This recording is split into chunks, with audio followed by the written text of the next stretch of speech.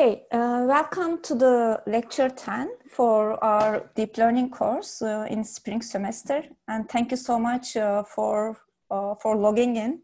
I know we are going through difficult times and your conditions may not be perfect. So a few announcements. The deadline for project proposals are tomorrow.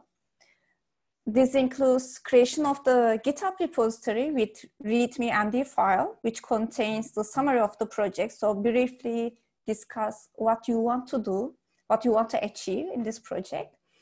Late submissions or any empty README file repositories will lose 30 points from your final grade for the project. And once you are done, please email me the link to your GitHub repository before deadline. Okay, and deadline for the project, which includes the report, is April 27th, and the project presentations are going to be on 30th. Okay, you can actually read the details about the grading in our GitHub repository for this course. All right. So last week, we covered data preparation for recurrent neural networks. We used a really simple text data. And we also implemented recurrent neural networks from scratch. We were actually able to predict what are the next words or next characters once the algorithm is given some text. And today we are going to cover GRUs and LSTMs, and also some attention mechanisms and transformers. So these are still all about sequential data, in particular text data set. And the source material, as always, we will be using Dive into Deep Learning textbook. So most of my slides are from there. And also you can find my slides in our GitHub repository again. Okay, so let's first talk about the backpropagation through time.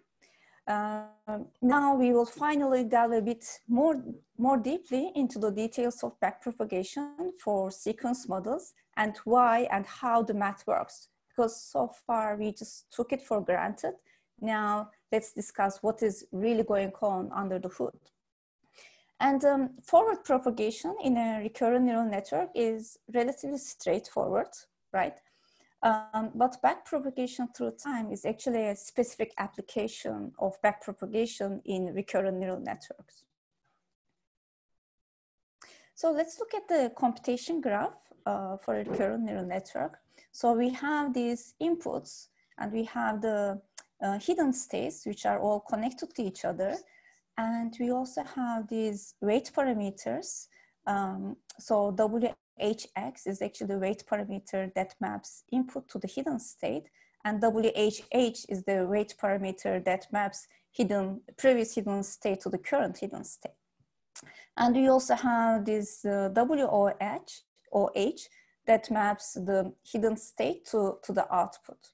And once we compute the outputs, we check our error by comparing them with the true values. And then we compute this loss function. And then we need to backpropagate in this computation graph in order to learn these parameters, right? So let's see what happens mathematically in detail.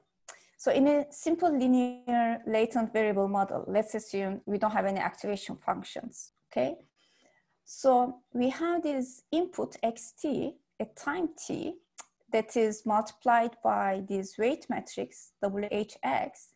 And also we have the hidden state from previous time, which is t minus 1. And we multiply this with the other weight matrix WHH, and we compute the current hidden state, right? And once we have the current hidden state, by multiplying it with this weight matrix WH, we actually have the output. And finally, given this output and the true labels, we compute the loss at each time.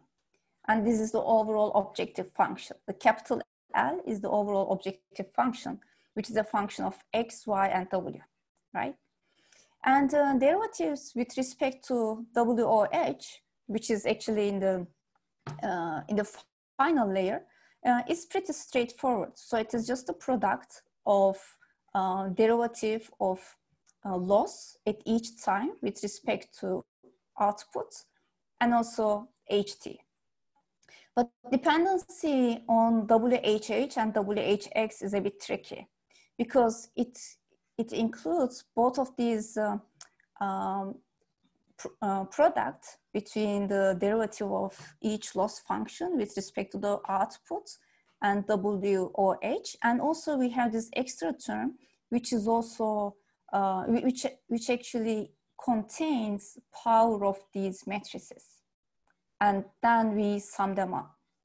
So both for WHH and WHX, we have this complicated term for the derivatives. So what are the problems with these gradients? First of all, it pays to store the intermediate results, right? So you need to store each of these WHH. And also, even in this simple linear model, it potentially involves some very large powers of WHH. So for example, if the eigenvalues of this WHH are smaller than 1, then the gradients will vanish. But if it is larger than 1, then it will diverge because you are taking the power of these matrices. That's why we will get numerically unstable results. And also we might give unnecessary importance to potentially irrelevant past detail if we have really large gradients. And one way to address this, to truncate the is to truncate the sum at a computational convenience size. So basically, we can just detach the gradients after some point. That's what we were doing last week. Okay, so let's talk about gated recurrent units, which are designed to solve these vanishing and divergent gradient problems. So what do these really large or really small gradients mean in practice? So we might encounter a situation where an early observation is highly significant for predicting all future observations. So in that case, you may need something like a memory cell. You may want to assign some importance to the gradients for the early stages if there is some importance. And also there might be some situations where some symbols carry no pertinent observations. In those cases, you may want to skip such symbols. And also there might be some situations where there is a logical break between parts of a sequence. In that case, you may want to reset your internal state. So there are a number of methods that have been proposed to address this. One of the earliest is LSTM, which stands for long short-term memory. And the other one is the gated recurrent unit, GRU, which is a slightly more streamlined variant and often offers comparable performance to LSTMs, and also it is faster to compute. So what does GRUs do that solves our vanishing and diverging gradient problems? So in GRUs, we have dedicated mechanism for when the hidden state should be updated and also when it should be reset. So there's a mechanism that says, okay, now I'm ready to update, or there's a mechanism that says, now it is time to reset. And these mechanisms can be learned. For example, if the first symbol is of great importance, we will learn not to update the hidden state after the first observation. Or we will learn to skip irrelevant temporary observations, or we will learn to reset the latent state whenever is needed. So for this, GRUs introduce reset gates and update gates. We engineer them to be vectors with entries 0 and 1, such that we can perform convex combinations of these gates. For example, a reset variable would allow us to control how much of the previous state we might still want to remember.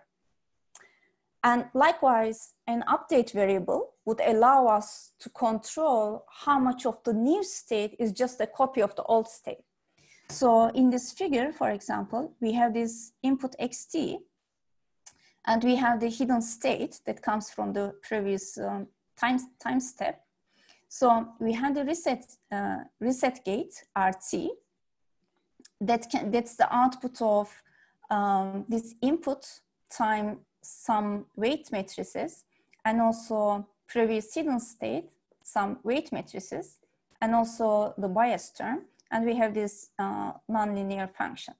And these weights are also learned.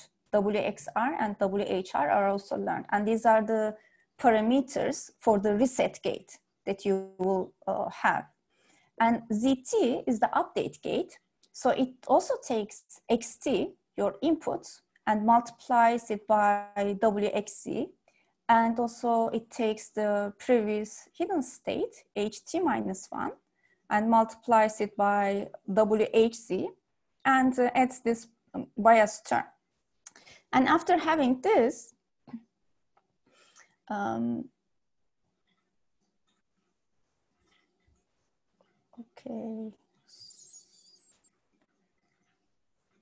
okay,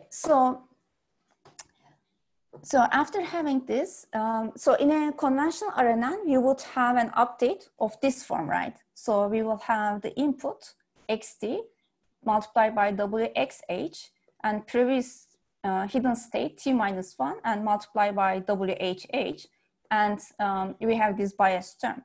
So if you want to be able to reduce the influence of the previous states, we can multiply this HT minus term with RT, the reset gate, element-wise. So whenever the entries of RT are close to 1, we recover a conventional deep RNN. So imagine multiplying this with RT, actually here maybe we should look. So if RT is always 1, then the result will be equivalent to the original RNN or conventional deep RNN. But for all entries of RT that are close to 0, the hidden state is the result of an MLP with XD as input. So in that case, this if this is all 0, it will all vanish. This term will vanish, and then the result will be just a regular multilayer perceptron with input XD. So basically, this leads to the following candidate for a new hidden state. So we can, instead of having this HT, we can have a candidate HT tilde that can be written as in this equation. Okay, so in this figure, we have this reset gate and also update gate. We didn't talk about update gate yet. So the reset gate, we take the previous hidden state and we take the reset gate and multiply them and then pass them through a tanh function, and then we finally get the candidate hidden state, HT tilde, okay? And update gate determines the extent to which the new state, HT, is just the old state, HT minus 1, and by how much the new candidate state, HT tilde, is used. So basically, the gating variable, so we have ZT for the update gate, can be used for this purpose that leads to the final update equation is written here. So we have the candidate gate, HT tilde, and we have the previous gate, and we have this update gate, ZT, and 1 minus ZT. So if ZT is close to 1, that means just use the previous hidden state. If ZT is close to 0, then that means use the candidate state. So you can see that this ZT is multiplied by HT minus 1 here in this node. And also 1 minus ZT is multiplied with the candidate hidden state, and we sum them up to output HT. Okay, so by using this reset gate and update gate, we are actually kind of learning when to update our hidden state. So to summarize, GRUs have the following two distinguishing features. Reset gates help capture short-term dependencies in time series, and update gates help capture long-term dependencies in time series. Okay, any questions so far?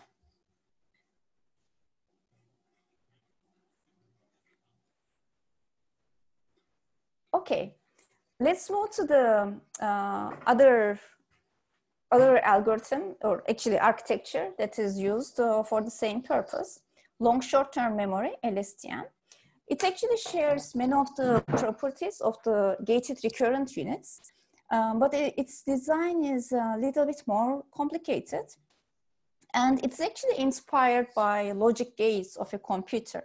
So to control a memory cell, we need a number of gates. One gate is needed to read out the entries from the cell, that is called output gate. And the second gate is needed to decide when to read data into the cell, which is called input gate. And lastly, we need a mechanism to reset the contents of the cell, which is called forget gate.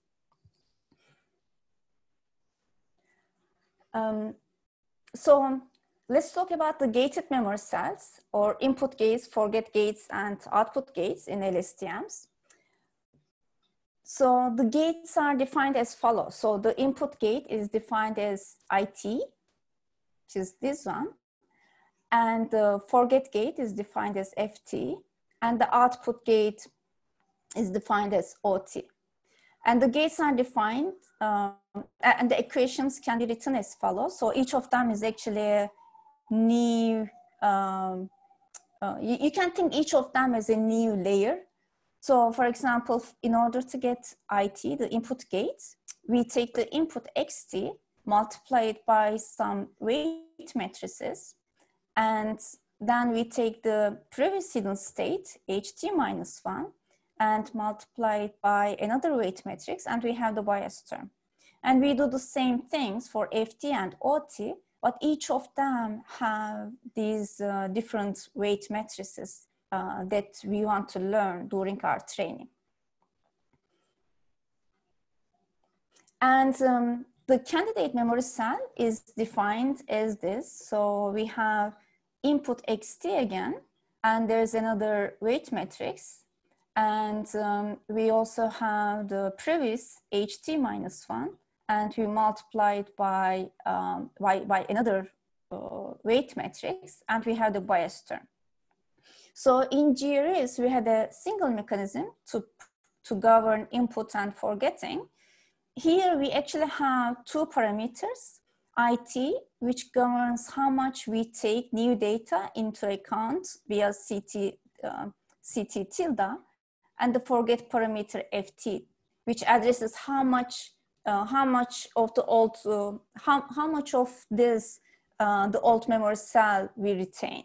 So for example, CT can be defined as CT minus 1, the previous memory cell, multiplied by the forget. So if forget is 1, you actually forget the memory cell's value or memory cell's state at T minus 1. And then the input is you allow this candidate memory cell to go through. So if input if the value of the input gate is 1, you actually use this candidate memory cell. So you can see all of this here too.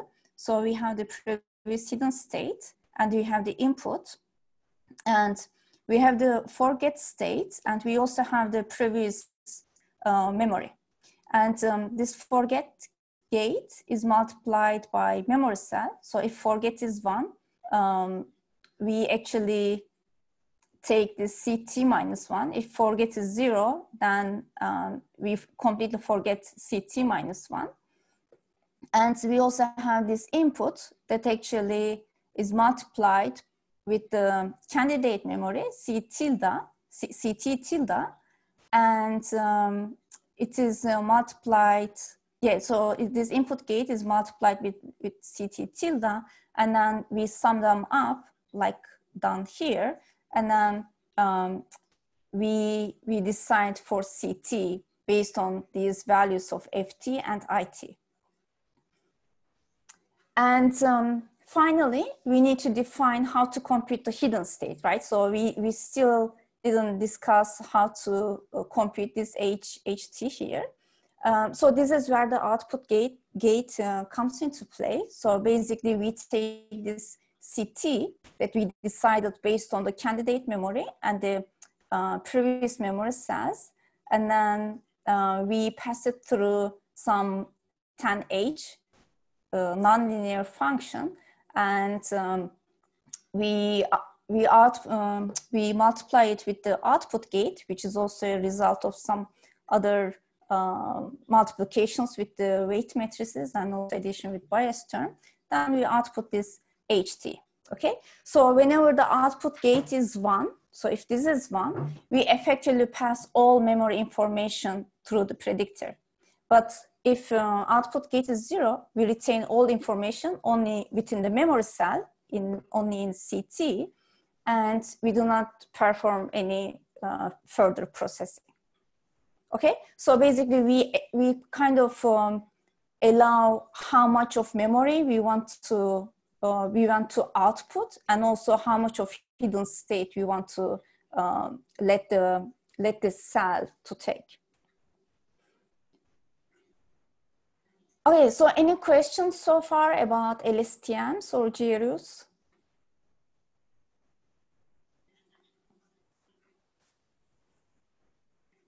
Okay,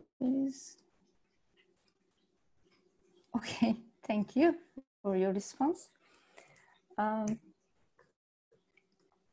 Let's talk about deep recurrent neural networks. So far, we only had a single hidden layer in our RNN architectures, in our codes that we did last week. So now let's consider a deep recurrent neural network with L hidden layers. So instead of having only one hidden layer here, we can actually have L of these, and then we can output from these hidden layers. So basically, each hidden state is continuously passed to the next time step of the current layer and the next layer of the current time step. So for example, HT1 can be defined as a function of the input XT and the previous hidden states, and then hidden states at layer L is some function of current hidden state at layer L minus 1, and also hidden states of L in the previous time. So it's actually, you either change this T or L, okay? And the output is a function of this, the last hidden state. So far, we assume that our goal is to model the next word given what we have seen so far. And of course, this is a typical scenario. We also mentioned causality. It makes more sense to learn future based on past, because whatever happens in future doesn't actually affect past. But there might be cases, especially in text, that it's not the only one, it's not the only scenario that we might encounter. So for example, let's consider the following 3 tasks of filling in the blanks in a text. So in one, we have I am blank, and the second one is I am blank, very hungry. In the third one, I am blank, very hungry, I could eat half a pig. So clearly the end of the phrase conveys significant information about which word to pick, right? So if I don't use any of these words that I see on the right side of this blank, I might come up with something really illogical, right? So by using both the previous words and also the words after whatever blank we have, we can actually make a more accurate filling of the words. So that's when you may want to use bidirectional recurrent neural networks.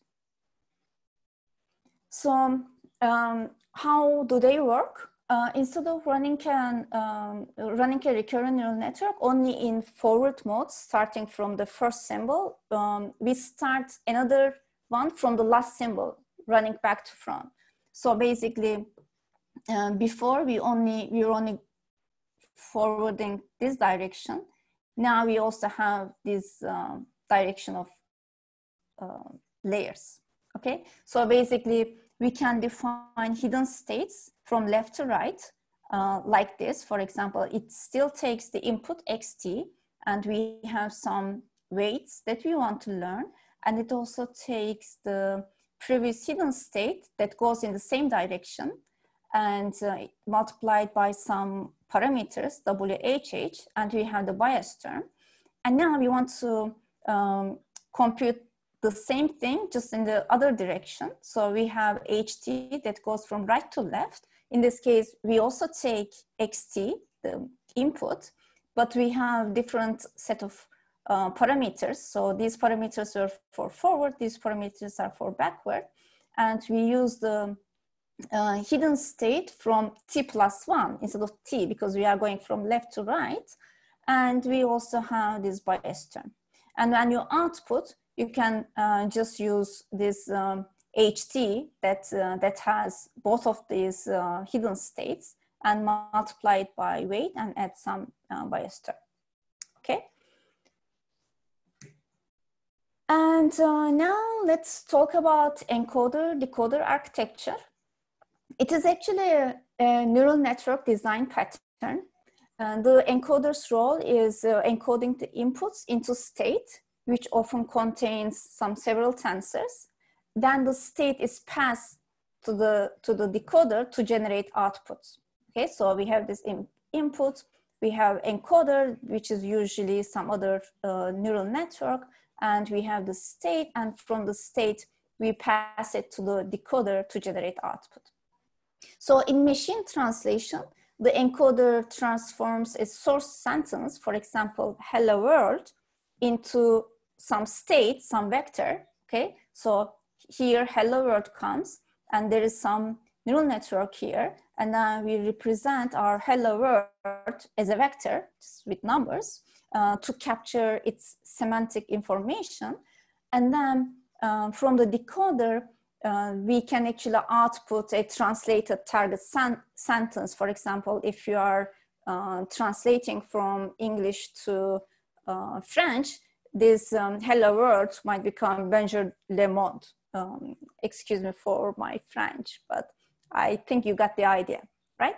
So basically here we hope that we can encode some semantic information of our source input to actually translate it to some different form of an output that shares the same semantic information, of course. And sequence-to-sequence or Seq2Seq model is based on the encoder-decoder architecture to generate a sequence output for a sequence input. So both the encoder and the decoder use recurrent neural networks to handle sequence inputs. And the hidden state of the encoder is used directly to initialize the decoder hidden state to pass information from the encoder to the decoder, okay? So for example, in this figure, we have hello world, and we have a period here, and we represent our sequence in some hidden state, and our decoder actually initializes its own state with this from the output of the encoder, and then we can actually start outputting the words that we want to translate our input into. So for example, here, the first entry in decoder takes the hidden state output from decoder, and it also has this input, which means beginning of the sentence, okay? So given this hidden state and this input you have from here, it outputs bonjour. And then we input this bonjour as an input to the next state. And also we use the previous hidden state from decoder, and that outputs le. And then we use this le as an input to the next cell in the decoder and use the hidden here and monde. And finally, once we see the period, then we can actually output end of a sentence. So it stops here. So this is one of the primitive ways for machine translation. Okay.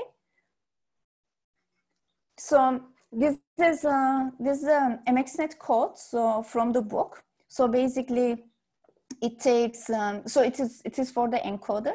It takes the vocabulary size, embedding size, number of hiddens, number of layers, and you define embedding here, and you also define the RNN.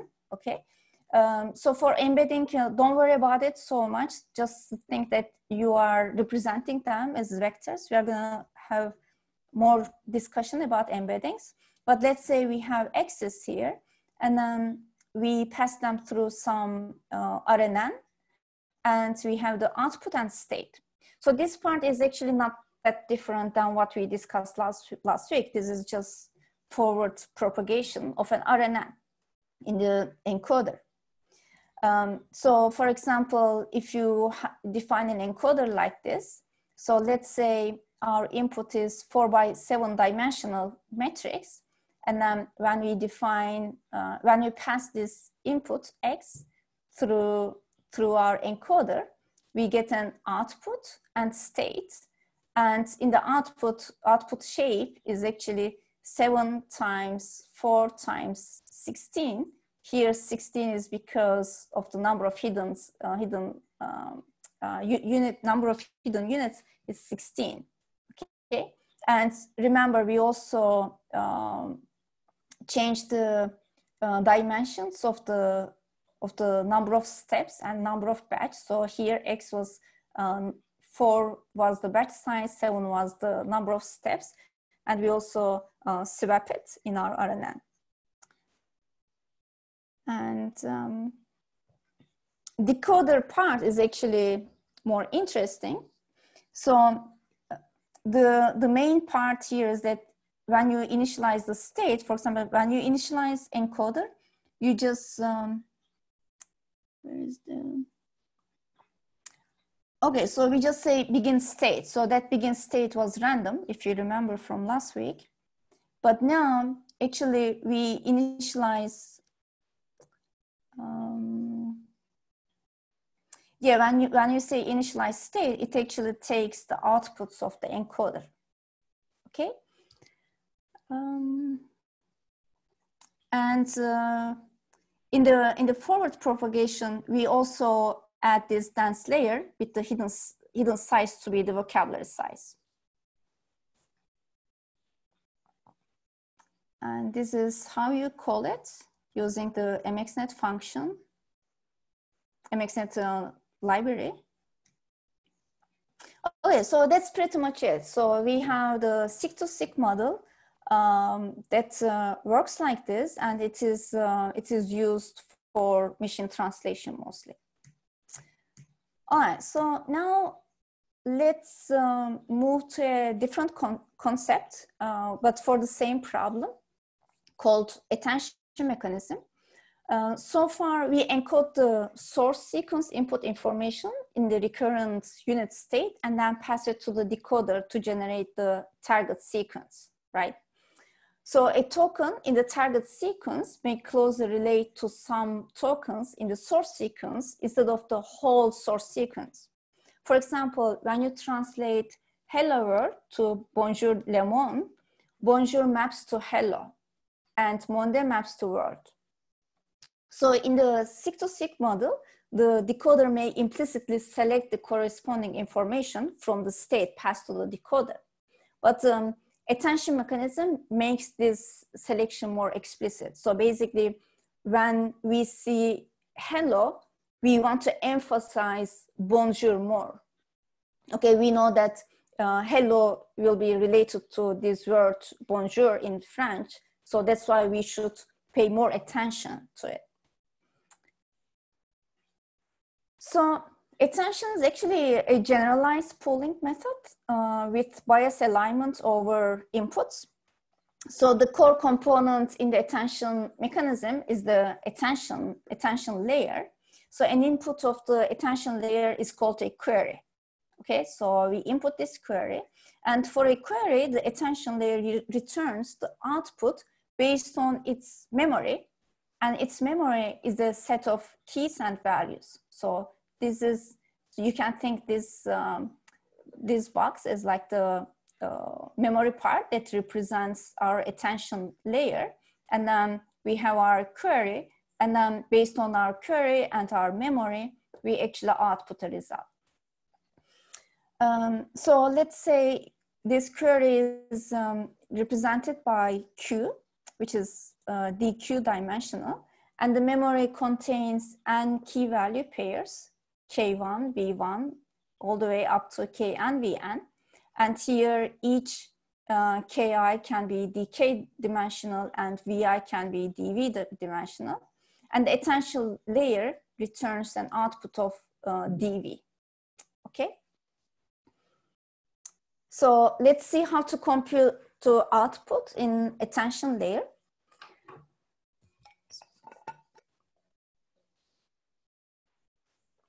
So to compute the output, we first assume there is a score function. Let's call it alpha, okay? And this alpha measures the similarity between the query and the key. Then we compute all n scores, A1 to AN, by this. So we have AI based on some score function, alpha. So we take our query, and we also take each Ki to compute each AI, okay? And next, we use softmax to obtain the attention weights. So basically, we just pass them through a softmax function, and let's call it B1 to Bn. And then the output is the weighted sum of these values. So we take each value from our memory, Vi, and compute the weighted sum of these Vi's with respect to these attention weights, Bi's, okay? And of course, different choices of the score function lead to different attention layers. So for example, here you can see what is going on. So we have these keys and we have the query, and then given this query and the keys, we compute the attention weights. And then once we have the attention weights, we actually take our values and take a weighted sum of these, and then we compute our output. So basically, instead of using this query in our model, we actually use this output that's kind of weighted sum of what you have seen in your memory. And you can use dot product as a score function, but it assumes that the query has the same dimension as the keys. So basically, both the Q and Ki are d-dimensional. And it computes the score by an inner product between the query and the key, and often divided by square root of d to make the scores less sensitive to the dimension d. So basically, if this alpha score function is defined as a dot product, alpha of Q and K is defined as this dot product between Q and K and normalized by the square root of the dimension of these vectors. So if you have more than a single query, for example, let's say your Q is a matrix, which is m by d dimensional. In other words, it contains m queries. And let's say you have the key, which is also a matrix, and it is n by d dimensional, and it has n keys. We can actually compute m times n scores by this formulation. Okay, so far we defined how attention works when you use a dot product as a score function. Well, you don't have to use score function. We have been using neural networks for everything. So why not use the same thing to compute your score function? So you can use multi-layer perceptron attention. We basically first project both queries and keys into some h-dimensional space, and given learnable parameters wk, wq, and v, the score function can be defined as wk times the key plus wq times q, and you pass them through some tan h function, and you also take the dot product with the v function. And these are, so all of these three variables here are actually learnable parameters by your model. Okay, so how is that related to the sequence models? So we can actually add this attention mechanism to the Seq2Seq models. And the memory of the attention layer consists of the encoder outputs of each time step. So during decoding, the decoder outputs from the previous time step, and it is used as the query. And the attention output is then fed into the decoder. So for example, if you remember our previous discussion about Seq2Seq, we actually didn't have this attention layer at all, right? So all we had was like encoder here, and we were hoping encoder to actually output some meaningful latent space. And we were just using that, hidden state as an input to our decoder. But now, actually with attention, we are using all those intermediate hidden states too. Because why should you use just the final hidden state? Why can't you take advantage of all the previous hidden states in your Seq2Seq model? So let's actually illustrate this using whiteboard. I hope it will work.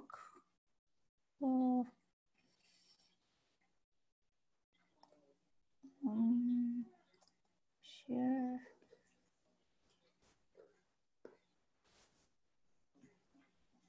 Okay. So I'll make it bigger. Nice. Okay, so let's say we want to translate the English sentence, I love you, to a Korean correspondence, which means non-null sarakhe. I hope I'm pronouncing it right. It's just probably very unlikely, so I apologize if you speak Korean. So what did we have before? So for example, if we had an encoder,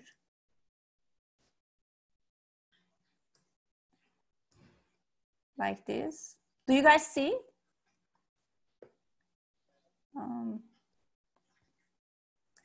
Okay, let's see. Okay, perfect. Perfect, thank you, thank you, thank you. All right, so let's say this is our encoder, okay?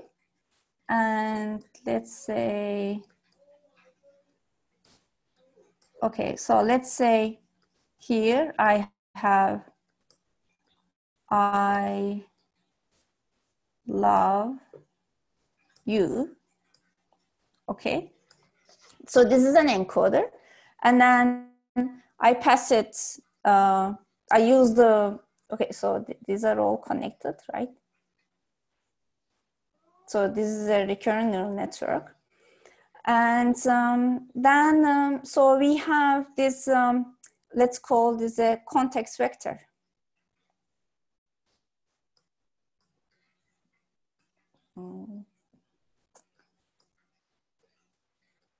Okay, I'm sorry, it is not really very pretty, but I hope you get the idea. And then we input this to our decoder. So let's type decoder here. So the decoder takes our context vector, okay? And other input to my decoder is, let's say, I say start.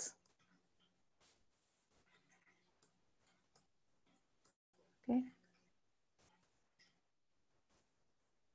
And then, so based on this context vector and this start as an input to the first cell in my decoder, hopefully it will return this Korean word that means I. So it is none. Okay. And then the second cell in my decoder, so it will use this hidden state from the decoder. Okay, sorry, I have a guest here. She's having uneasy times. Okay, so I have this hidden state, and then I also input the output of the first cell here, okay? And then hopefully it will learn, what is the second word here? Null. So this actually means you, not null in Korean. And then I pass this as an input to the next cell, and I also use this hidden state to actually output Sarake. So this means love in Korean.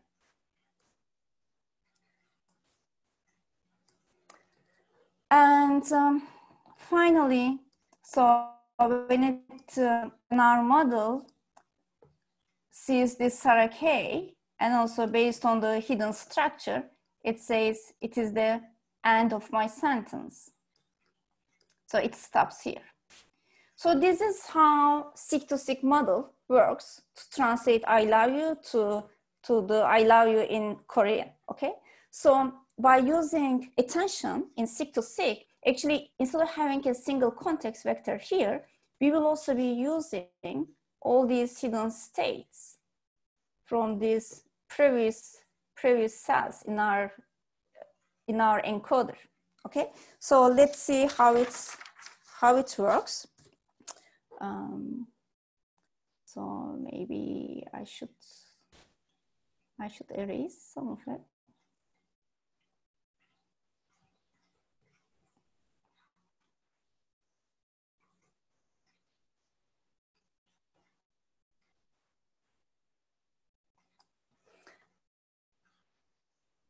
All right.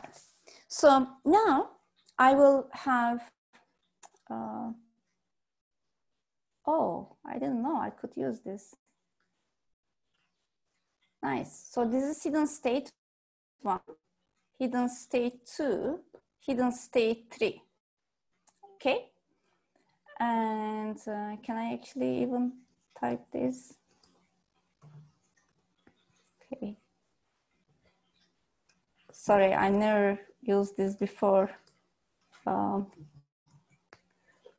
Actually, I think I'll just draw myself. Okay, so this is hidden state 1, hidden state 2, and hidden state 3, okay? And then I pass them through some attention mechanism. So,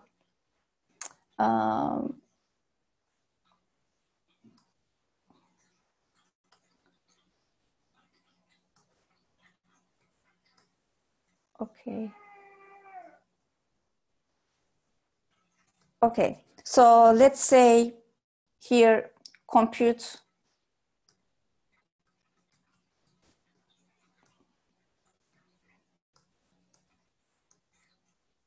scores. So now my keys are actually H1, H2, H3. And what is my query? My query is first going to be the output of this. So basically it's going to be H3 here. So let's make it H3. So I compute it, I pass it here, okay? And then I compute the scores, and the scores are going to be, so based on some score function, they are going to be S1,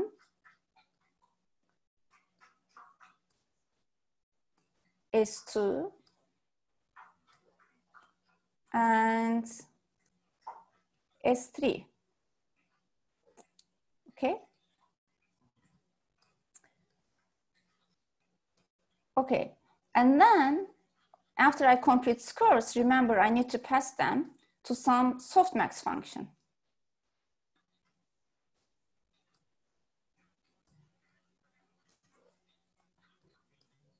So let's call it softmax. Oh, yeah, my handwriting is even worse here, but I hope you get it.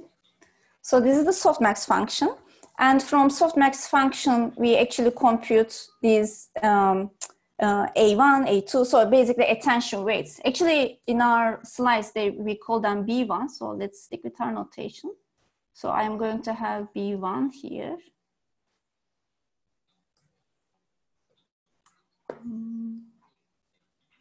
How do I move this? Okay.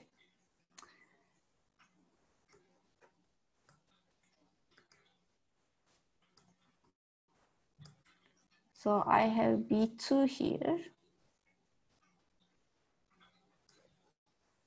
And B3 here.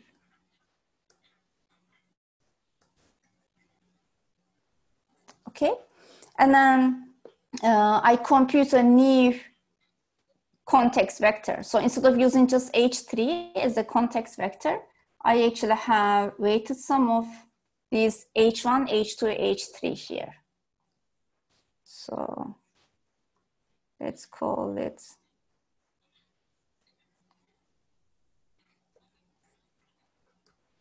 compute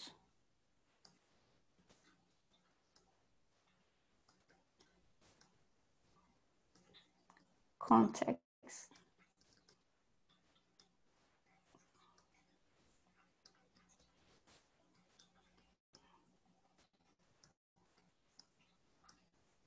vector.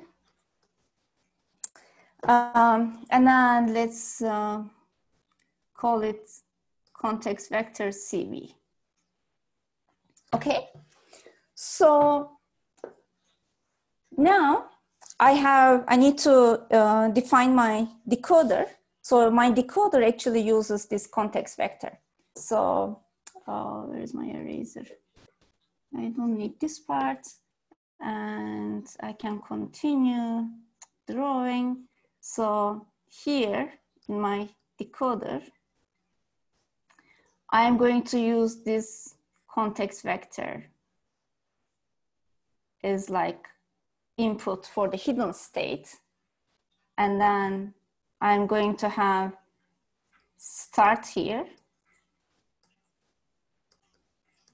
Okay. And hopefully it will output none. Okay. And it's going to output a hidden state too.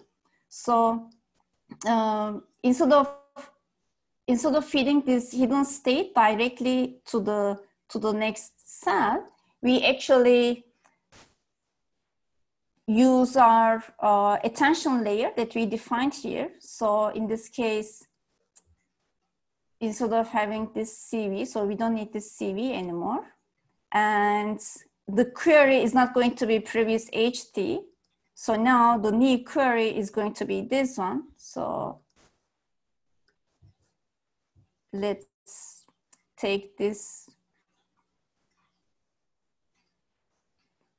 query, put it to our memory cell, and then based on the score function between this memory and our query, which is the output of the hidden state, we will have a new context vector. And then we are going to input that context vector and also use this none as another input. We are going to output something else. So here, okay, it's getting a little bit crowded, but let me know if you get confused. So here our output is going to be null. And then I'm going to do the same thing. So I'm actually going to, so instead of using the previous hidden state as a query, I'm going to remove this part and I'm going to compute the new query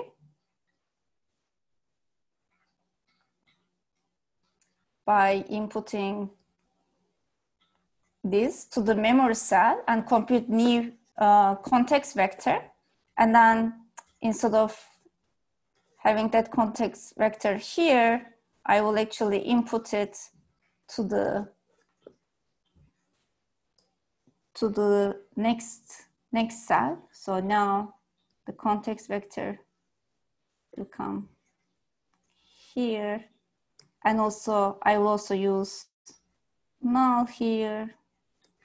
I don't need this anymore. And finally, it will output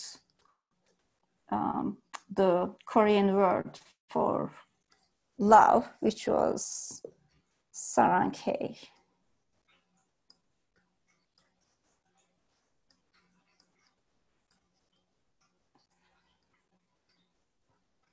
Okay, so basically what we are doing is instead of taking the previous hidden layer, hidden state, every time we pass our hidden state back to our attention layer, compute a new context vector, and use it as an input for the hidden state in the next cell. But we start doing it at the end of the encoder, right? So first we need to have all these hidden states from our encoder, and then have our memory cell for the attention layer. And every time we pass it from the output of the encoder, we keep using this attention layer to compute the scores to basically pay attention to which of these hidden states. Okay, so that's the basic idea of attention in Seq2Seq models. Let me know if you have any questions. Otherwise, let's move back to our slides.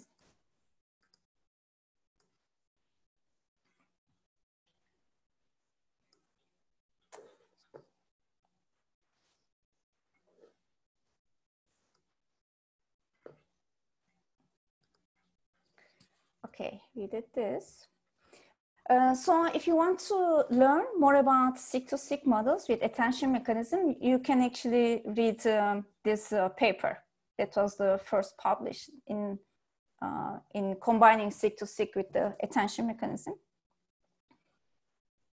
And okay, so far we covered convolutional neural networks a few weeks ago and also RNNs last week. So let's first recap the pros and cons.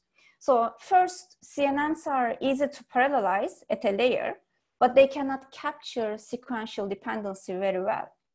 And RNNs, on the other hand, are able to capture the long range variable length sequential information, but they suffer from inability to parallelize within a sequence. So the Seq2Seq models with attention layers, yeah, they are good, but they are not cheap to train because of the recurrent neural networks. You need to use the recurrent neural network to model it. So these authors from Google for the paper "Attention is All You Need" actually combine the advantages from both RNNs and CNNs to design a novel architecture using the attention mechanism. So transformer achieves parallelization by capturing recurrent sequence with attention and at the same time encodes each item's position in the sequence. So instead of using recurrent neural network, it actually encodes the location of a sequence, okay? The position of a sequence. So transformer model is also based on the encoder-decoder architecture like Seq2Seq models, but it replaces the recurrent layers in Seq2Seq with multi-head attention layers. So each item in the sequential is copied as the query, key, and value. And we call such an attention also as a self-attention layer. So this is an illustration of a transformer. So the source sequence embeddings are fed into n repeated blocks. So each of them is a transformer block, and you can have several of those, both in the encoder and also the decoder, okay? And the output of the last block are then used as attention memory for the decoder. So we take the output and then it is the attention memory in the decoder, okay? And the target sequence embeddings are similarly fed into the into n repeated blocks in the decoder too. So we have these n of these two. And the final outputs are obtained by applying a dense layer with a vocabulary size to the last block's outputs. And if you notice, there are actually some new layers that we didn't discuss before. So we have this positional encoding that we will talk about. We have multi-head attention, and we have add and norm. So if we compare transformer to Seq2Seq models, we have these three new items. So the transformer block, it's a recurrent layer in the a recurrent layer in the Seq2Seq is replaced by this transformer block. And it contains a multi-head attention layer like this, and also a network with position-wise feed-forward,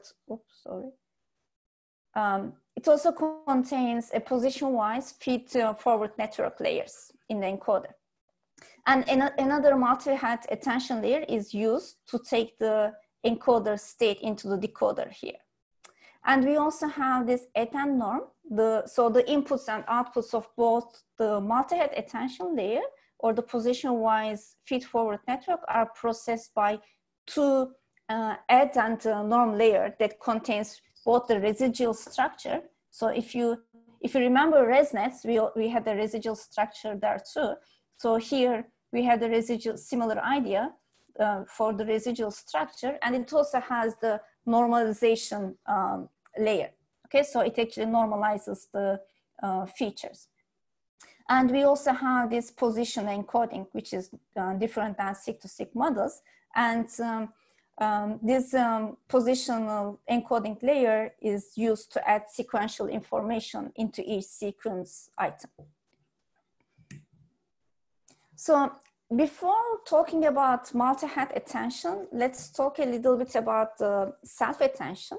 So self-attention is a normal attention model with its query, its key, and its value being copied exactly the same from each item of the sequential input. So imagine we have this sequential input at time t-1, t and t+1, and we copy the query, key, and value for each sequence. And self-attention outputs the same sequential output for each input item. So if you have, so whatever dimension you have here, you have the same length output here. And compared to the recurrent layer, output items of a self-attention layer can be computed in parallel. So this is actually the beat of this. So instead, you don't really, so in RNN, you cannot really compute weights in parallel. You need to do it sequentially. But here, since everything is a matrix multiplication, we can just parallelize all this computation. That's why it is faster than the Seq2Seq models that use recurrent layers. And multi-head attention layer consists of 8 parallel self-attention layers. So each one is called a head. So instead of having one self-attention, we have 8 of these. Okay, so each of them is one self-attention here. And the output of these 8 attentions heads are concatenated and then passed by a final dense layer. And another feature of transformer is position-wise feed-forward networks, FFN. So it accepts 3D input with shape, batch size, by sequence length, by feature size. And position-wise FFN consists of 2 dense layers that applies to the last dimension. So it is actually applied in the feature size in the 3rd dimension. Since the same 2 dense layers are used for each position item in this sequence, we refer to it as position-wise. So what do we mean by this? So let's say we have a position-wise layer, which is 4 by 8 dimensional. Oh, sorry, so it's not for, these are the inputs. So I think here 4 must be the output dimension. But for now, don't worry about it, okay? So first, oh, okay, sorry, I think I know what it is. So here 4 is the input dimension and 8 is the output dimension. So whatever your feature size, your input feature size is 4 and your output feature size is 8. And then let's say we input 2 by 3 by 4 dimensional matrix or tensor to this network. So here 2 is actually the batch size and 3 is the step size and 4 is the feature size. So when we apply this FFN to this input, the output is going to be 2 by 3 by 8. So 2 is because of the batch size. 3 is because of the sequence length. So our sequence length is 3. That's why our output will have this 3 dimension. But for the feature dimension, actually we map 4 to 8. That's why, so if we just look at the first result, because our batch is 2 dimensional, so let's just look at the first item in this batch. So here, this is the first sequence, this is the second element of the sequence, and this is the third element of the sequence, and each of them is 8 dimensional, and they all have the same value because our inputs are the same. And since they are sharing the weights, we are getting exactly the same values. And that's why it is much easier to parallelize. Okay, so we talked about multi-head attention in transformer and position-wise feed-forward networks. Now let's talk about add norm layer, which can be seen here, both in encoder and decoder, we have it. So add and norm within the block connects inputs and outputs of other layers basically more smoothly, kind of the same idea as ResNet. So we add a layer that contains residual structure and also a layer normalization after both the multi-head attention, and also position-wise FFN. And layer normalization part is pretty much similar to batch normalization, but one difference is that the mean and variances for the layer normalizations are calculated along the last dimension, okay? So in batch normalization, we were computing them along the batch, but here we compute mean and variance along the last dimension. So it's kind of like applying one by one convolutional operation, convolutional layer. And last, the positional encoding. So we discussed about add norm, multi-head attention, and also the feed forward. But now we didn't discuss how to encode the position, because if we are not using recurrent neural networks, how can our network understand the sequential information?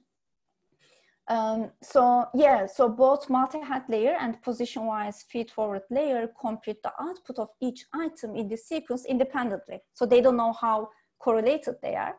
And it is good because it enables us to parallelize the computation, but it fails to model the sequential information for a given sequence. So to capture the sequence, the transformer model uses the positional encoding, okay? So let's assume we have input X, which is L by D dimensional, and this is the embedding of a single example. and let's say L is the sequence length. For example, if you say, I love you, it is 3. And D is the embedding size. So it is how many, what is the dimension of the embedding vector you are using to represent each of your words. And the positional encoding layer encodes X's position by this matrix P, which is also L by D dimensional, and the output is P plus X. Okay, so it basically just adds the output of this positional encoding to the input. So instead of using X, we use X plus P. And now the question is how to compute this P. How can we encode the positions of these elements in the sequence?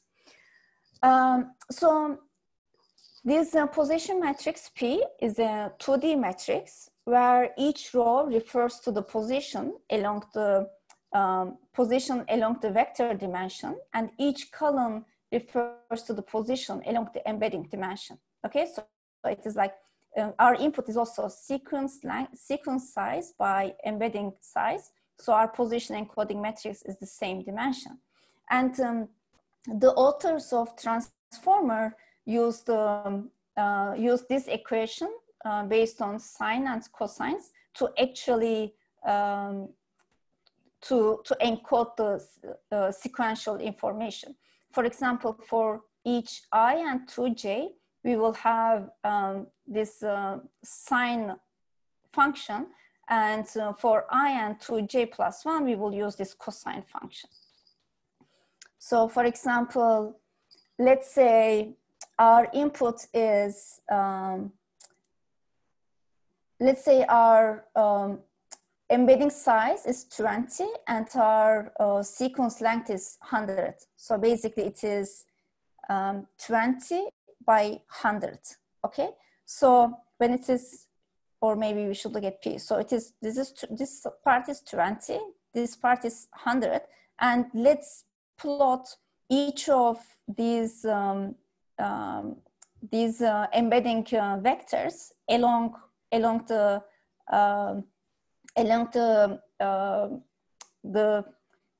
not the embedding, but the sequence length.